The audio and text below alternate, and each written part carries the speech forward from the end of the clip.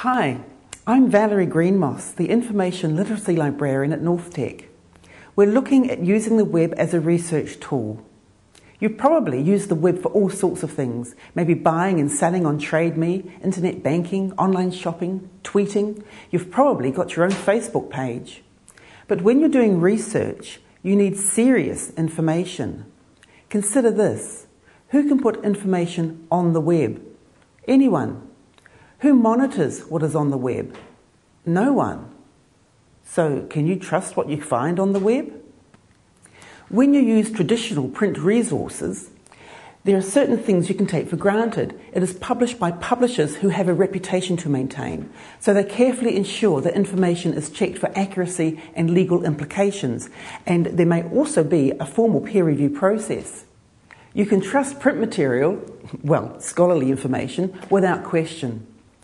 There are advantages that the web has over print. It is quick and easy to keep up to date. It's available 24/7 anywhere. You don't have to go to the library or a bookshop to find it. It is cheaper to produce than print. It's democratic. Anyone can have their say, whether or not they have something worth saying. Using the web as a research tool means you have to be the judge. You might have heard of the quick website IQ test. Can you identify who put this information on the web, and are they qualified to say what they say?